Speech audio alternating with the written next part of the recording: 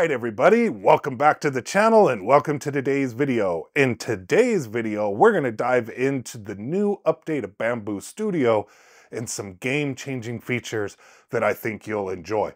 One in particular that I think will change the way that we print in the future when it's fully developed. So in today's video, we'll be diving deep into the new Bambu Studio update and checking out some really cool things. So if all that sounds good, sit back and relax and I'll get everything ready.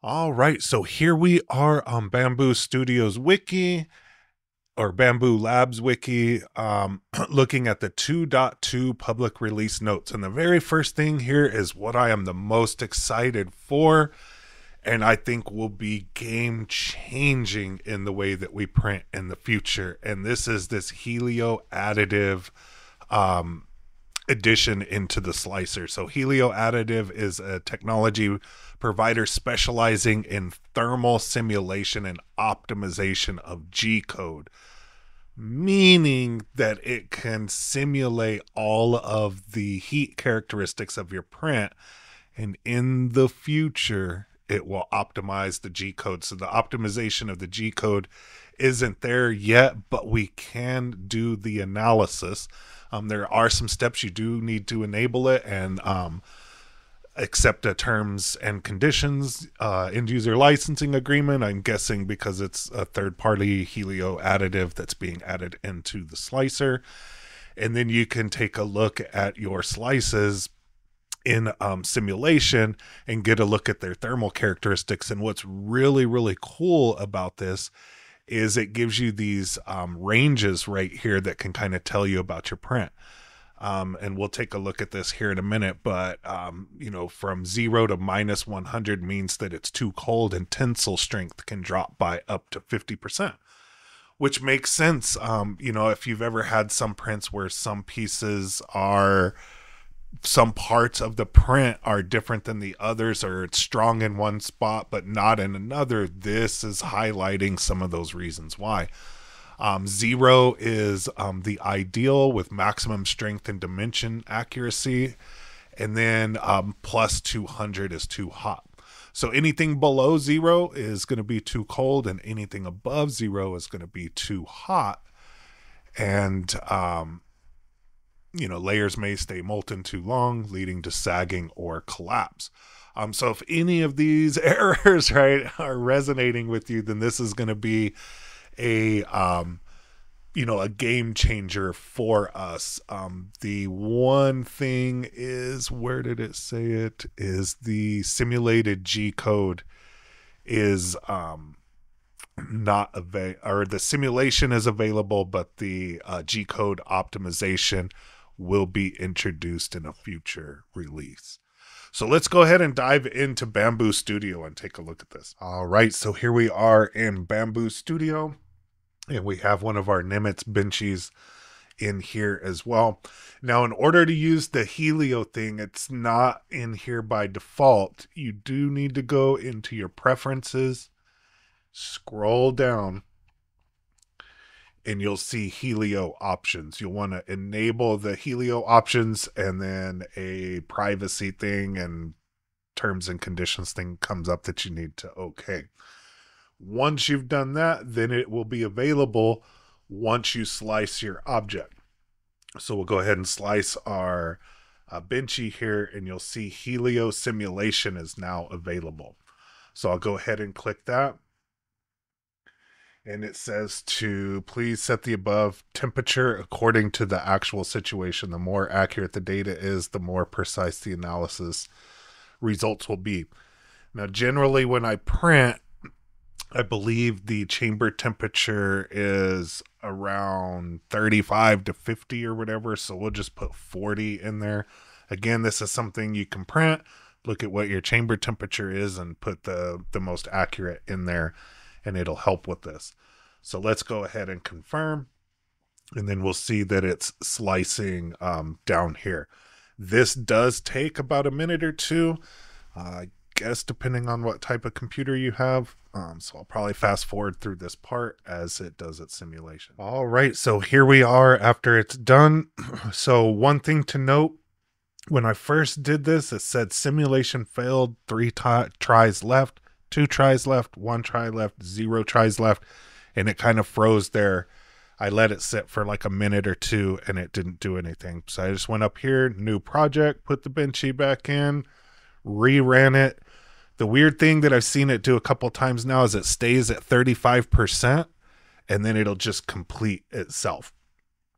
So all in all, probably took 5 minutes to get this done, even with the error. So it wasn't that bad to run the simulation.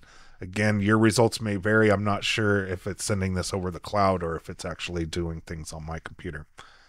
But here's what we get. So we get the thermal index mean. And if we remember, 100 is too hot. So anything that's red is too hot. Anything green is ideal, and anything blue is too cold.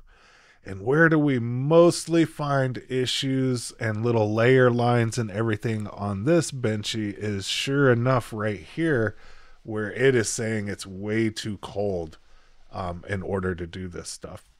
We'll see on the top is really the only place that has ideal temperature, even though there's some that's too hot that's right there. So super cool. And in the future, we should be able to click something to optimize this to make the entire part green.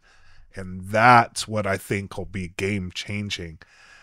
If we take a look at these thermal characteristics and can make them even all the way up this print, that will make the quality of all of our prints jump up a couple of levels just from that. So as you can see in this thermal analysis, if you've ever printed this and, you know, generally the places where this has issues or it's not completely perfect are on this overhang and this one here. So it's super interesting that it said it's too cold in those places right there. And then sometimes I even see these lines in it as well. And you can see that it's showing a thermal difference there. So really, really cool. Go in there and enable this and mess around with it and, you know, change your filament temperatures or whatever. And, you know, see if you can get this to be a little bit more green, and then be on the lookout for future updates where we'll be able to optimize the G code from this Helio additive as well. Really, really cool tool. Don't sleep on this one. Start messing around with this one. I think this will be an easy thing to add into our print workflow that'll be game changing for the quality of the prints. All right, so here we are back in the Bambu Lab wiki for the second thing that we'll talk about today. We probably won't take a look at it in Bambu Studio, but I think this one is funny. There's all kinds of cool updates in here. Make sure whenever you download a new version of this that you just at least do a quick glance over some of the features that have been added in here, because there's some cool things.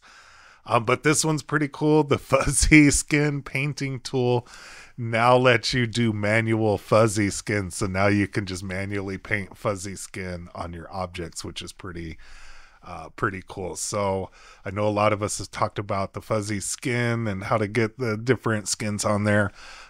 Looks like now you can even manually paint where the fuzziness is. So that should be pretty cool. A couple of other things that I saw in here, this seam avoidance and overhang looks pretty interesting. Third-party calibration support for printers. So you will see some more calibration in there, excluding the H2D. So other models of printers in there. There's some cool painting enhancements that have been done as well. Some new AI monitoring additions in there. Clumping detection, which it keeps bringing a pop-up up about how it's doing that. And everything like that. So make sure that you, you know, at least scroll through these and get a good idea of what changes are coming. And generally they put the real important ones up at the top, as we saw today. which is the Helio additive simulation integration, right? And the big thing here is can't wait for the optimization for the G code. So go in there and play around with the Helio feature as well as the manually adding of the fuzzy scan.